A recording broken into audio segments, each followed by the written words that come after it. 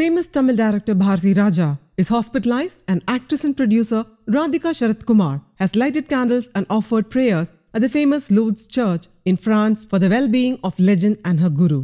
Taking to Instagram, actress Radhika posted a video clip of her lighting huge candles at the church even as she offered prayers for director Bharathiraja's well-being. She wrote, "En Inia director Bharathiraja avargale, my sweet director Bharathiraja sir, my special prayers to you at the Lourdes Church, France. Get well soon, want to see you soon, hale and healthy. Miss talking to you." In the video clip, Radhika is heard saying, "For the director who lit a lamp in my life, Bharathiraja sir, I am lighting this candle in Lourdes Church, offering heartfelt prayers for his well-being. Please bless him." Bharathiraja is one of the most famous directors in the Tamil cinema industry. He has made multiple blockbuster hits with many stars. It was Bharathiraja who introduced Radhika as an actress in the Tamil film Kirakku Pogum Rail in the year 1978. The film was an overwhelming success and ran in theatres for an entire year.